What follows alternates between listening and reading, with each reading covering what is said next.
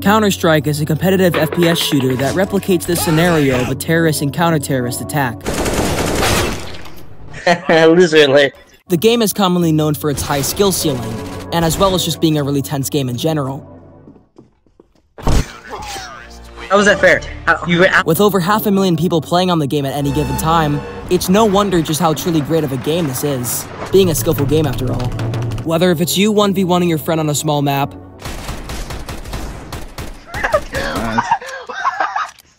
We did passing there. or joining a lobby with 20 people where the next 30 minutes is nothing but intense and funny chaos, Counter-Strike just seems to never lose its steam as a fun competitive shooter game. But of course, for every good game, there are tens of thousands of more that try to replicate it, and usually being very bad at that. Some of these games are just downright not fun to play, and while some of these games try to be subtle about being a knockoff, most don't even try to hide the fact that they're ripping off the game. So in this video, I'll be looking at horrible Counter-Strike clones. Let's get started.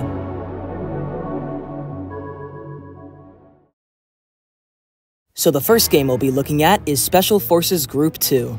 Looking at the previews, it's already apparent that this is a ripoff. The description of this game reads, 3D first-person shooter in real time, single player with bots, multiplayer online with Wi-Fi multiplayer, 9 game mode.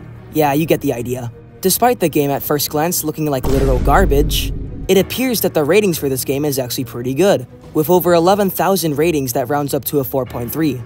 So let's get into the game and see what we can do.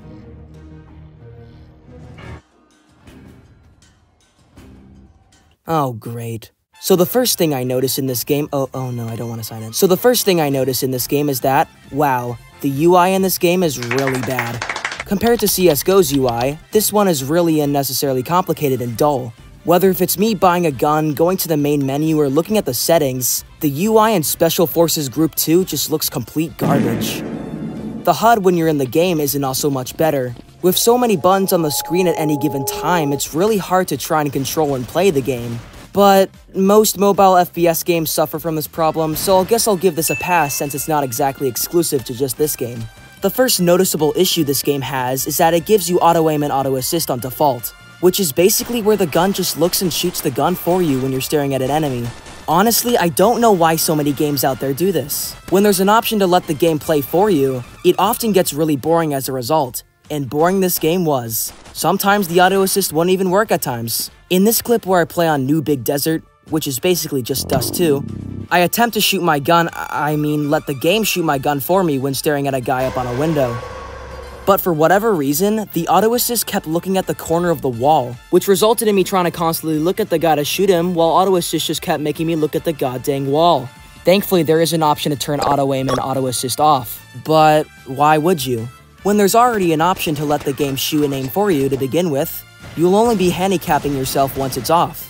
It also doesn't really help that on multiplayer, which I'll get back to later, some guy could have auto-aim and assist off trying to win the game, while some nerd from halfway across the globe just deletes the guy for simply looking at him. I decided that for the first few rounds, I would try this game out with bots on classic game mode, which is basically just Counter-Strike with no bomb. There's a number of maps in this game, some consisting of either already existing Counter-Strike maps, old mod maps, or actual original maps that the developers went out to make. Though even I can say that they're not really that good either. A mechanic that this game has is that you're allowed to choose your own character when you spawn in like the old CS days. Though again, the models don't really look that great. Like seriously, what am I looking at here? The bots in this game are alright, I guess. You're allowed to choose the difficulty of the bots, ranging from easy to expert, as well as also adding the number of bots to your game. The interactions with them is, like I said, alright, but it could honestly do a lot better. Like, in most of the interactions I have with the enemy bot, they would just 100% of the time stand there and shoot me blankly. Sometimes they could also use knives and pistols, but that's about it for the variety. Compared to CSGO, the shopping in this game is a little bit different. For one, instead of starting out with $800 on a competitive match, you instead just start out with just $700.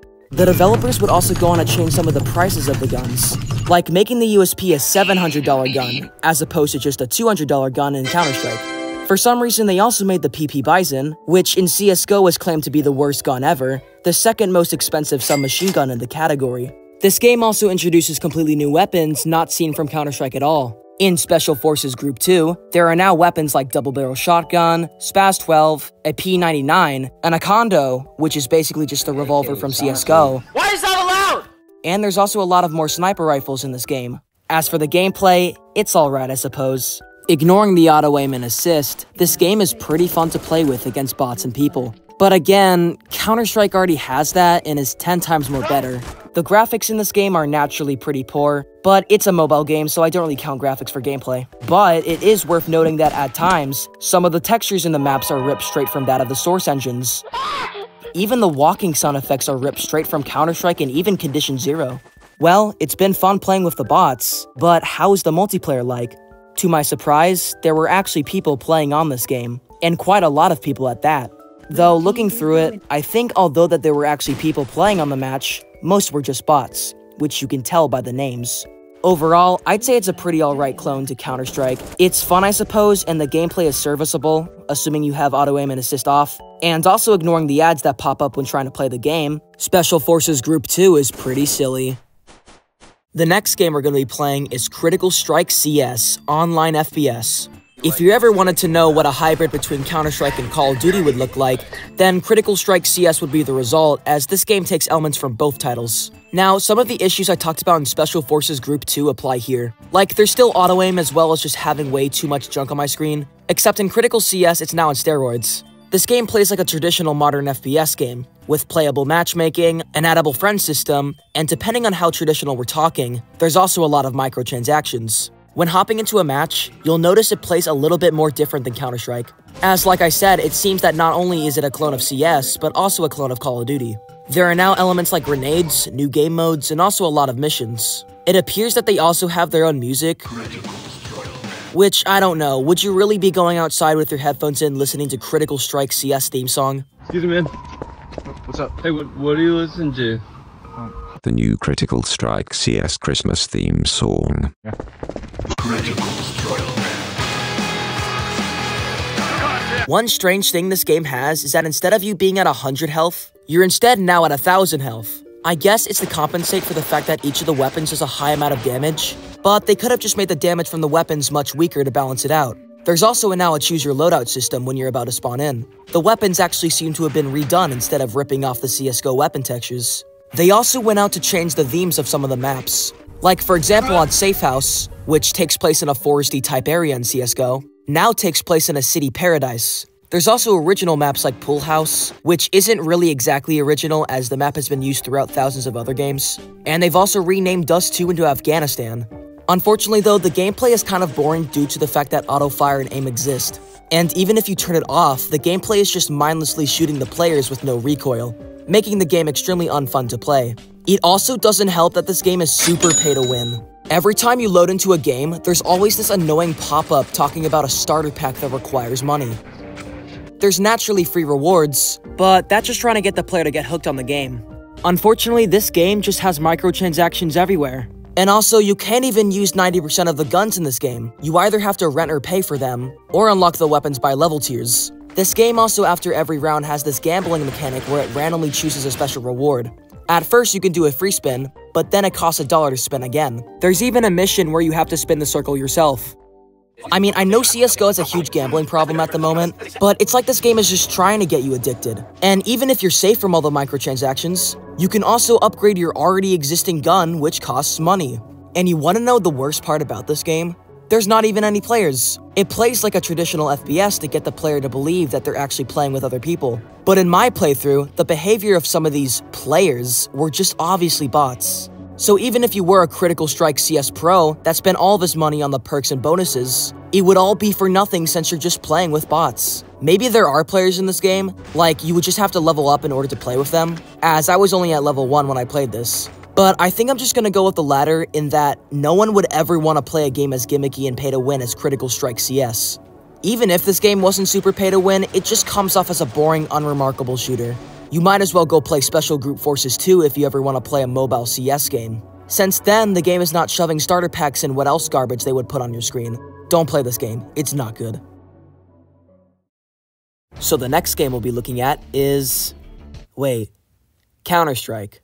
Yep, I'm not kidding. This game is literally just called Counter-Strike. So, looking at the game, it already doesn't look too great. The way you play this game is through missions, and quite a lot of missions, like 100 of them to be exact. The goal of the missions is to eliminate a certain number of soldiers before the time runs out. Which is funny because when you're loading into the game, the screen shows you a stock image of a girl with a kidnapper, telling you to save her while you still can. Even though the game is actually just killing brain-dead soldiers for under 2 minutes. Naturally, if the time runs out, you lose. At first glance, this should actually make the game a little bit more engaging, since you need to complete the level within a certain amount of time. But with how long and open the map was, it was more frustrating than engaging. Speaking of frustrating, whether if you win or lose the round, you will be subjected to a 30-second unskippable ad, which makes the game that more unenjoyable. It doesn't also help that when you spawn in, there's already a guy next to you shooting you from behind. In fact, more often than not, when you kill the soldiers, they will ragdoll in a glitchy way and soon disappear shortly after. You start out with just an MP5 for your loadout, while the rest of the weapons you have to unlock using the in-game currency. You're also equipped with 3 medkits, which insta-heals you the moment you click on it, 3 grenades, which to be honest were quite anticlimactic, and above all else, general microtransactions. Here's some live audio of me playing the game because, I don't know, why not? I gotta say, I'm really confused on how this game is like Counter-Strike at all. Okay, I need to kill some players, so let me kill this guy. Where is he?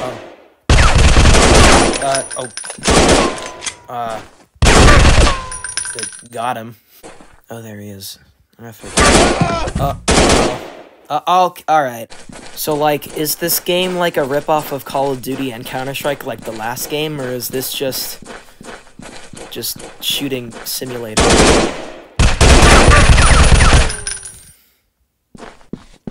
To be honest, there's not really that much to talk about in this game, as it's really boring for the most part. Despite the game being out for over a year now, it only ever managed to get 2 ratings throughout its life, which should give you an idea of how bad the game is. It also doesn't help that the description of the game tends to lie a lot. In fact, let's guess and see which ones are lies and which ones aren't.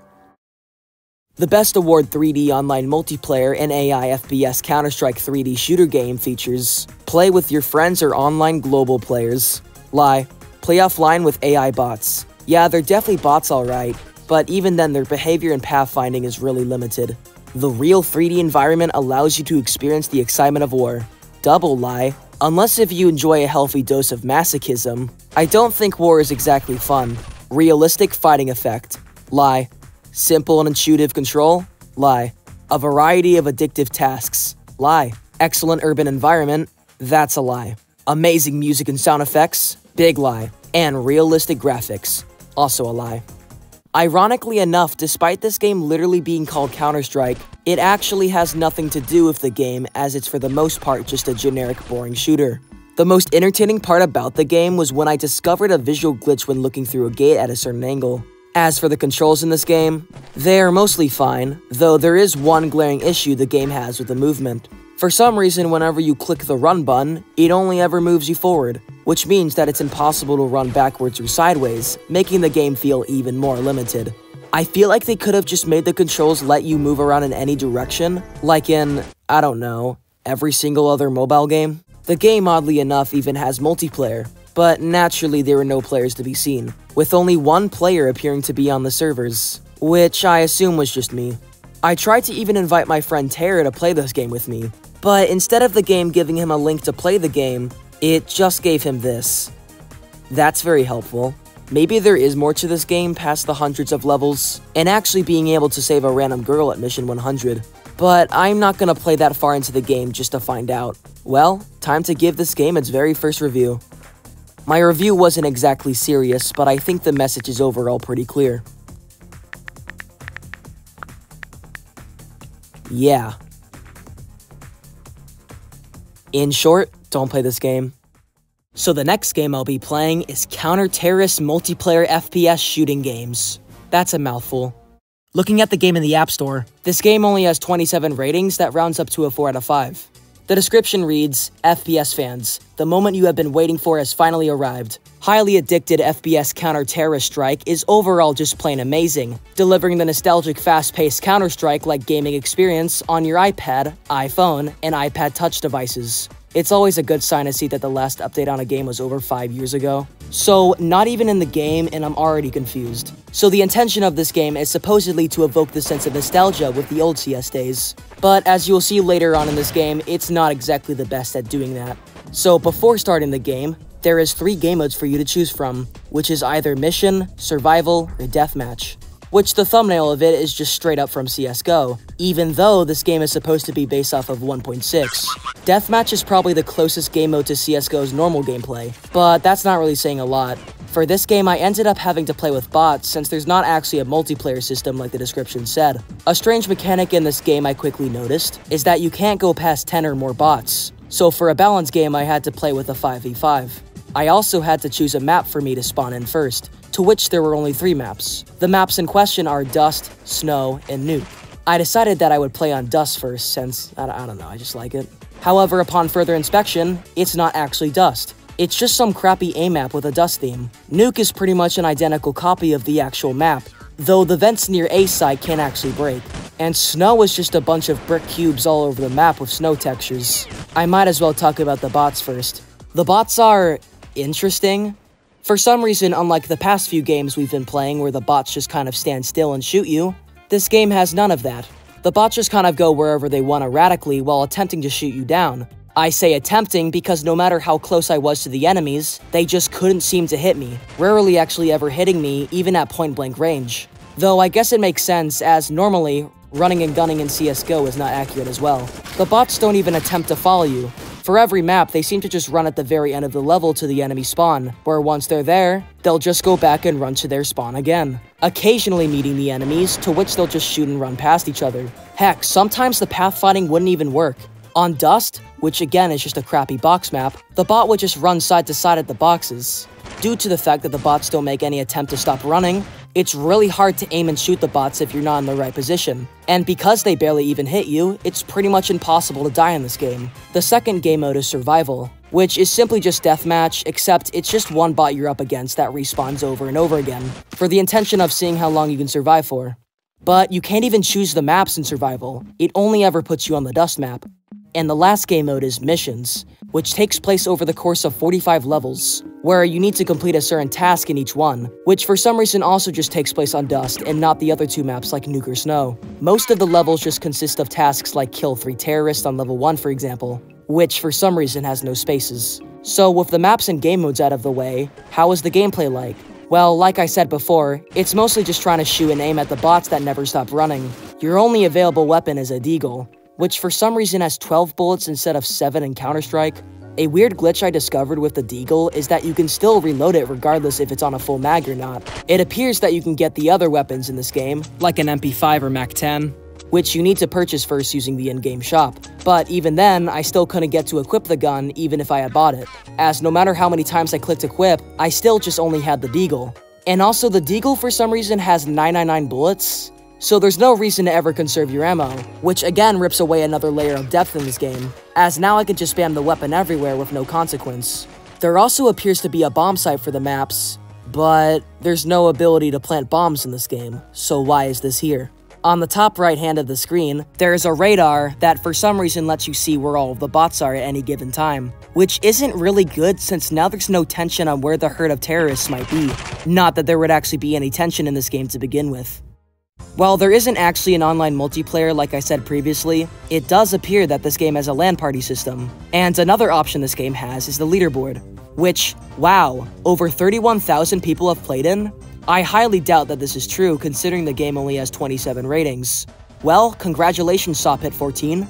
You are now the official pro of counter-terrorist multiplayer FPS shooting games. All in all, this game is just not very good. Not only are the claims of this game misleading, but the gameplay is also just really annoying since it's hard to shoot the bots that just don't stop moving. Even if the game wasn't deceiving, it's simply just a mediocre, poor quality mess. So yeah, not a very good game. The next game I'll be playing is Strike Terrorist CS. And wow, this game is just 80 megabytes. So I found myself rather confused on what this game was about. Like, you basically just fight terrorists around the map with a pistol until the time runs out, I guess. The first thing you'll notice in this game is that all of the maps are just remakes of the many Dust 2 themes. There's CSGO Dust theme, Counter-Strike Source theme, and also the 1.6 theme as well. even though the thumbnail of one of the maps is jungly and is most likely Aztec, when in actual reality it's just a Dust 2 map. Another thing you'll notice is that just about everything from this game is ripped straight from Counter-Strike. The weapon models, the textures, the models, everything in this game is just a more low-quality version of Counter-Strike. When the game starts, many janky terrorists start to eventually come to you and try to stop you, so you either have to kill a certain number of the enemies, or survive until the time runs out in order to win. Unfortunately, like most things in mobile games, this game was very janky. Like for one, the terrorists would on occasion just run into a wall, or completely just run away from me. Sometimes when you run into the wall, you start to slowly morph into it. And speaking of morphing, I somehow fell through the ground and went through the map into the level 200 backrooms. And when I finished one of the rounds, the camera just straight up started hovering forward. Spooky. There is naturally a shop in this game where you can buy guns, but like the last game, I couldn't seem to buy anything. I could buy a medkit, but I couldn't buy the rest of the guns without spending real money. Which means that the person that did the preview shots spent a good 10 bucks on just the weapons and skins in this game. Although, of course, the alternative is just to get the in-game coins to buy the sweet rifles, which I assume you need to get by winning the various rounds. So you know what? No, I'm not done with this game just yet. I am gonna win Strike Terrorist CS and get the Sniper Tiger if it kills me. So let's see how quickly I can get through this game getting the money.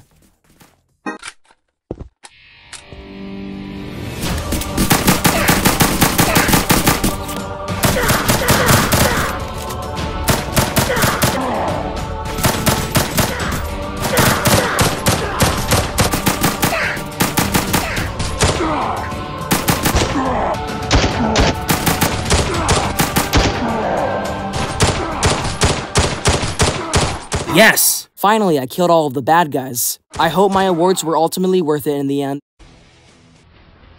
Wait, I didn't get paid anything. Welp, it turns out this game is just pay to win. Screw this game. So the next game we'll be playing is Critical Strike CS Offline. So instead of this being the Critical Strike CS Online mode like from the last game, this is instead the offline version. But from the looks of it, the two developers that made CS Online and Offline are different people. The description of this game would take a while to finish, but it is worth pointing out that it terms you as a police officer rather than a CT. The only review in this game says, every time I click on it, it kicks me out instantly. Please fix this because this is not a game, this is a trash can. That's not a good sign. So when I first started the game up, it just instantly put me in a match with a bot without any menu or anything. And the intro of this game is also similar to CSGO's intro. When I killed just 2 bots, I was immediately greeted with tons of rewards and sound effects.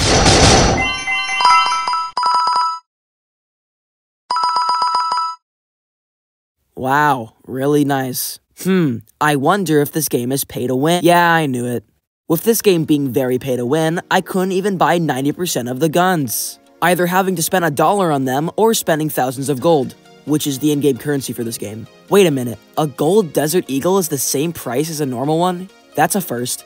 But thankfully, unlike the last few games we've been playing, I actually have quite a lot to choose from. And by that I mean just 4 weapons. The 4 weapons in question are the AK-47, the Scout Sniper Rifle, a USP, and oh my god, a bazooka. I don't know where the developer ever got the idea that an RPG should be put in a CS clone, but it's here. And being a bazooka, it just completely one-shots people, making their bodies fly high in the air. Looking at the menu more, I realized that I was actually playing on levels, when really I could just play the multiplayer. But I want you to take a good guess on who the players were when I got into the match. Yep, you guessed it, bots. Most of the maps I had to unlock from completing missions, so the only 2 maps you'll see in this footage is Blood and Ice World. And I assume for balance sake, you couldn't even use the RPG in multiplayer. So the behavior on the AI's end is actually a little bit more advanced than most of the games we've seen. When they spot you, they move a little bit more slowly, but nonetheless, they still shoot you. Also, why is it that when I kill a terrorist, their blood is either green or blue? Are these people even human? Naturally, if there's a rocket launcher in this game, there's also gonna be grenades, to which I could use them to make the ragdolls fly everywhere. I also quickly noticed that the bots could only ever do 2 damage to me per shot, so I couldn't exactly die that fast.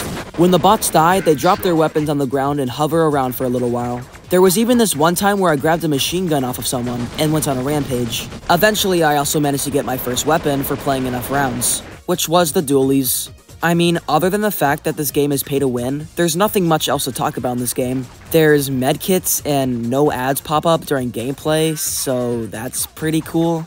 I can't see much else in this game. Time to go in the trash. So the last game we'll be playing is Critical Ops Online PvP FPS. And for once, it seems like we're actually playing a halfway decent title. So the game here was actually pretty helpful telling me the basics of the game. When you load into the game, you're put into a tutorial where you learn everything you need to know.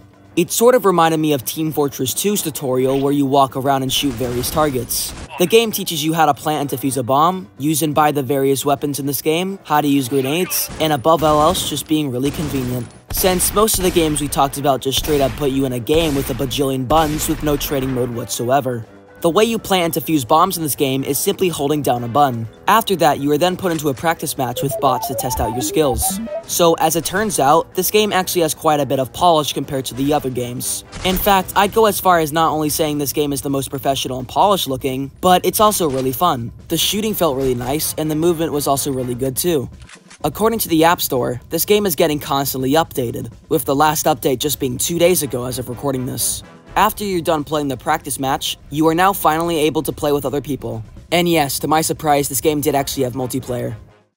I don't know exactly how big the player base was, but it was big enough to the point where I got put into a match in just mere seconds after queuing, something that even Counter-Strike fails to do at times. The performance of this game never seemed to get really bad. Even with the fairly high graphics in this game, whether if it was me playing with bots or people, the frames never seemed to drop or lag at all.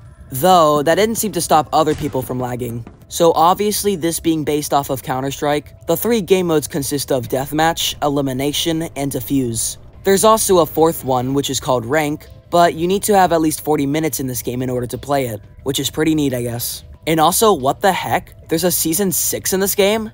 In Defuse mode, it's naturally just the normal CSGO bomb defusal mode, where across the maps there are 2 bomb sites that the terrorists have to plant in, with the CTs attempting to stop them by either shooting all of them or defusing the bomb. The map I loaded in Defuse was Port. No, not that DE port, this DE port. Upon winning or losing this game, it actually turns out that the CTs and Ts have different names. For instance, the counter-terrorists in this game were called Coalition, while the terrorists were called Breachers. A strange thing to know of the terrorists is that all of the models just consist of these people dressing up as if it was winter with skiing clothes. Like, yeah, I get they're supposed to look scary, but they really don't. While the CTs on the other hand, the Coalition, just seem to be a part of one force, the CRTF. Don't ask me what that means. In this game, you can also buy the normal grenades from Counter-Strike, like the smoke grenade and flashbang. To be honest, there's nothing really much to talk about in the multiplayer other than that it's pretty good. In fact, not too recently, 2 days ago, they seem to have added a pinging system in this game like in Counter-Strike. This is very useful as usually it takes a while to type something on mobile. There was also the other usual mechanics from Counter-Strike, like being able to run faster with your knife and inspecting your weapons. So yeah, the multiplayer was pretty good. Of course it takes too many notes from Counter-Strike, but ignoring that, it's actually a pretty serviceable shooter. When one of the teams wins 5 rounds, they have to swap team roles. So when I played on this match on Port, and my team was naturally rolling through the game, we had to switch to the terrorist side after 5 rounds, to which we won again only with 1 round. Oh, and look at that, I got the MVP. There's also the 2 other game modes like Elimination, which is kind of like Defuse except now there's no bomb, and now it's instead, well, eliminate the opposing force. It was also pretty fun in this game, though I did notice yet again more oblivious people and a guy trash-talking us in the game. And the last game mode is Deathmatch, which again is just pretty much CSGO's Deathmatch, but the mobile version. Now, I've been sounding like I actually really enjoyed this game, which yeah, I suppose I have. But of course, it obviously has its downsides. For one, naturally being a CSGO clone, this game has microtransactions and gambling. Yippee! In fact, when the game was showing me what all the buttons did, it forced me to go and unlock my first crate, to which I got this okay skin, I guess. But the fact that you force people to enact what unboxing your cases look like is already pretty scummy enough. And this game also had some weird player model glitches. Like, why is this guy just hovering in midair? There was even another guy floating not too far from him. And of course, the main flaw of this game is that it's pointless. Sure, this game is nice, but why not just play CSGO instead?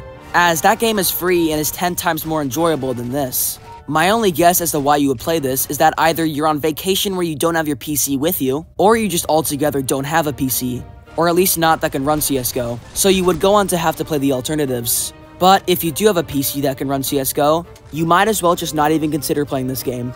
But yeah, other than the fact that CSGO kind of exists, this game is pretty okay. And that's all the games that I'm going to be playing today. Even with all of these horrible clone games, I can see why they were put in place to begin with. Naturally, Counter-Strike doesn't have a mobile variant, so people seeking to play Counter-Strike but don't have a PC will have to resort to these alternatives. But that doesn't really stop the games from not being able to do better, and all around just not being good. Before I go, I do want to mention that I now have an unlisted playlist that contains all of the music pieces I use in the video. It's simply a lot easier and more efficient to do this than, say, manually link every single music video I use inside of the description. And also, thank you for 20,000 subscribers as of writing this video. I do very much appreciate the big number. Anywho, that was it. That's it. Just listen to me and my friend Andrew laugh at Squidward tentacles for 20 seconds for the credits. Make sure to sublime and like, please. It's just Squidward.